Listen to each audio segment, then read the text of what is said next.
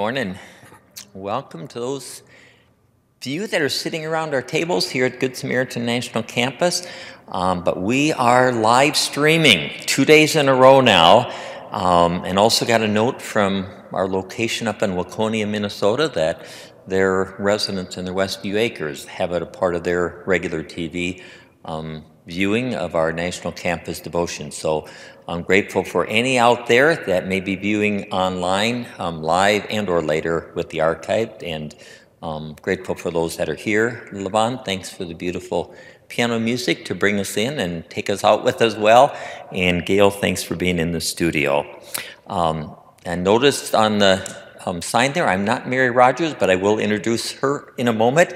I'm Bill Gran with Mission Integration, and we'd like to share our prayer list and have an opening prayer, and then I'll introduce our guest from Sanford Hospital, or Sanford Health. So on our prayer list today, we have our employees and those we serve in the locations of Denton, Texas, and Detroit Lakes, Minnesota. The department that we're lifting up in prayer are those that work in the area of family medicine and those they serve. Prayers for family and friends, it's those who are involved in the military service, and both those that are serving as well as their family members, and then our private prayer requests that are in the prayer basket. Did want to do a little thanks be to God for those that were praying for our friend Jason.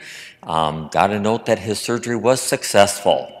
So second experimental surgery of that type was successful. Now just prayers for continued strength for his kidneys and liver, that they'll keep functioning well after that surgery. So thanks for all the prayers for them, and a thanks be to God for that. Any additional prayer requests or things to share? All right, let's be in prayer. God, for the beauty of this day, for the gift of life, for the love of family, friends, coworkers,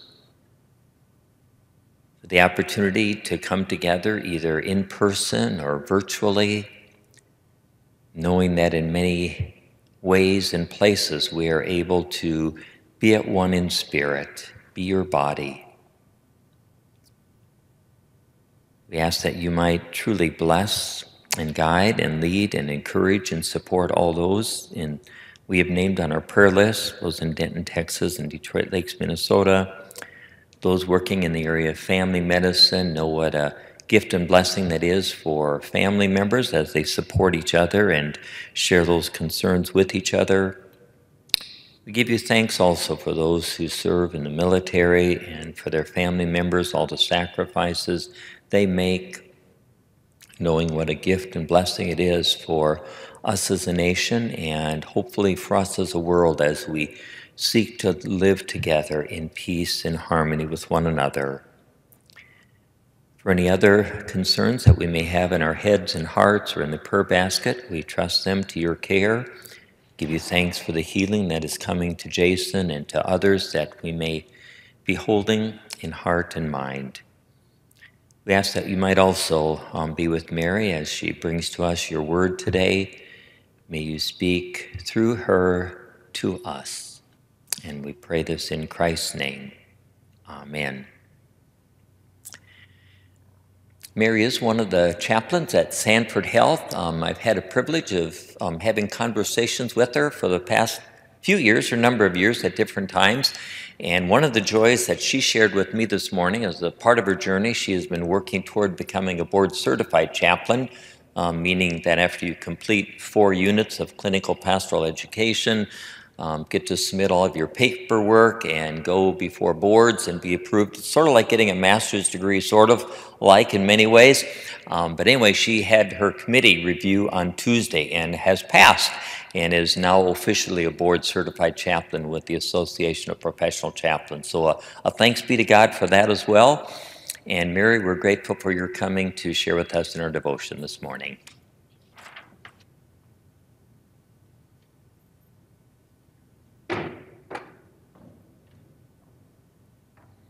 Good morning, everyone. It's good to see each of you. This campus means a lot to me. Yes, I am board certified. It's been an 11-year process. And about 11 years ago, I was in seminary, and I found that I came and I worked as an intern in different ways here at Good Samaritan. And so you've been part of my journey, so thank you. The Lord is good to us. This morning, I just want to encourage you in your faith walk during these days of COVID-19 and the election and the current day that we're living in. The Lord is good. I'm constantly being reminded of that. As I walk the halls of Sanford Hospital, as I interact with people, there are people that are discouraged. There are people that are sad. And there are people that are hopeless. Life is ever-changing every day. I talk to staff, and they say, this is too much. And there's days when I feel that way too. It's too much. But what I do know, that with our faith, with our anchor with the Lord, He is good and He does well. So as I pondered on what to share this morning, the Lord laid on my heart is, how are you hoping and coping these days? What do you put your hope in to make it through these days? What is it? Who is it? What is it? And as I opened up the scriptures, I keep coming back to the same passages of Scripture in different parts of my life. And it's simply what Jesus commands of us, simply. It's taken from Matthew 23, 34 through 40. And it says, hearing that Jesus had silenced the Sadducees, the Pharisees got together, and one of them, an expert of the law, tested him with this question. Teacher, which is the greatest commandment of the law? And Jesus, in his compassionate, gentle way, says, love the Lord your God with all your heart and with all your soul and with all your mind. This is the first and greatest commandment. The second one is like it. Love your neighbor as yourself. All the laws and the prophets hang on these two commandments. And as I have read that and applied it to life and talked with people of what gives them hope to get through today, this month, this year. Some will say family. Some say their jobs. Some say whatever it takes to get through.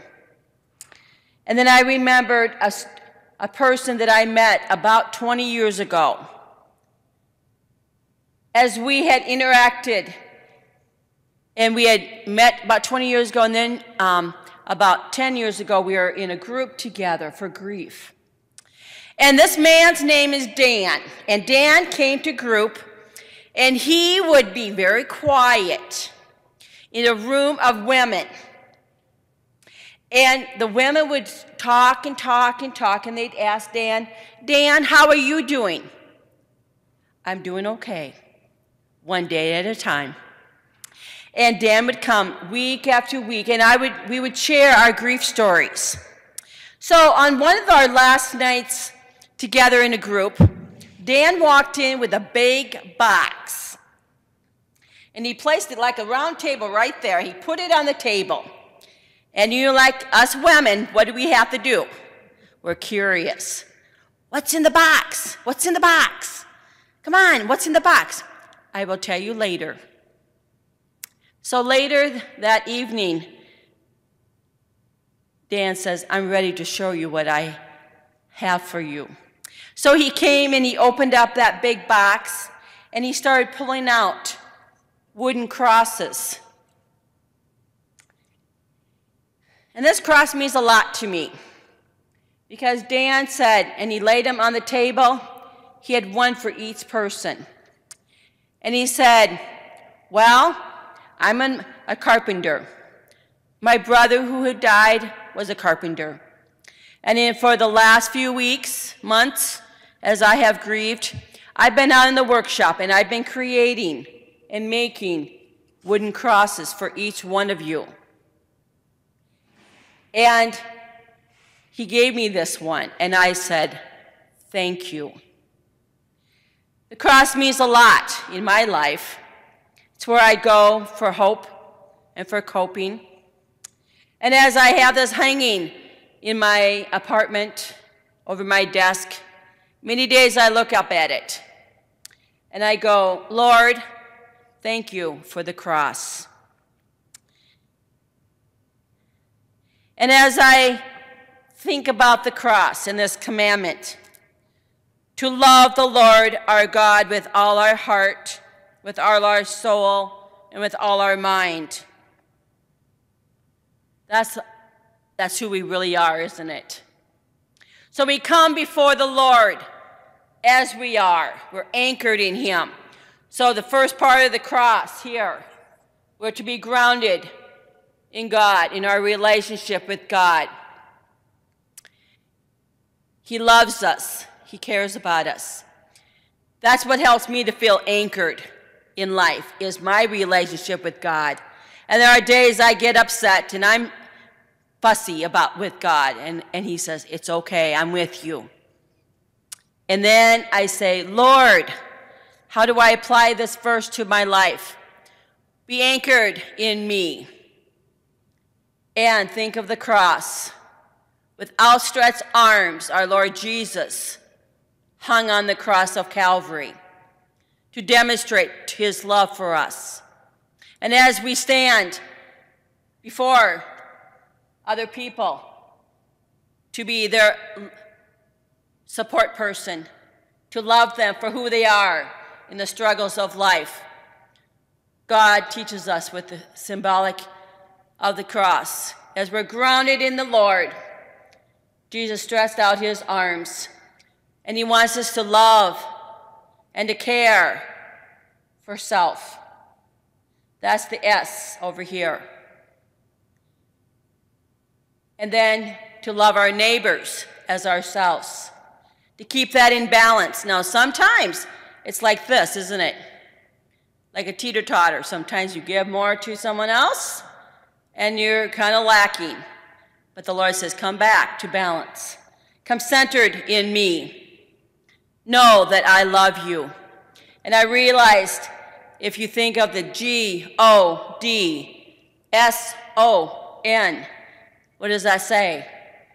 God's Son is the demonstration of his love, his care, and compassion for us this morning.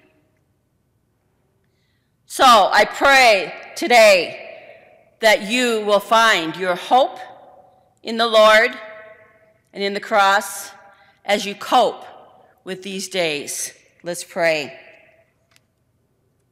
Oh God, we know this. Your greatest commandment says to love the Lord with all our heart, soul, and mind, and to love ourselves, love our neighbors as ourselves. These words dwell in our hearts and rest on our lips, and yet we are slow to act on them. When we encounter our neighbors in help, we are so quickly to pass judgment, even though love demands empathy. We see your children suffering, and we are too busy, too weary to respond, even though love demands compassion. We see unjust systems that strips others of dignity, but believe that we are powerless in the effort to change, even though love demands an action. And whenever we do not treat our neighbors as ourselves would hope to be treated, we do not love them fully. Lord, please forgive us. Transform our hearts today. Renew our minds. Restore our souls. And most of all, Lord, thank you for being a faithful God and showing us the simple truths of loving, hoping, and coping in you today. God's grace and mercy be with each of you as you carry the cross of Calvary to each one here today, as you work and you share God's love and grace today. Go in the grace and peace of God. Amen. You are dismissed.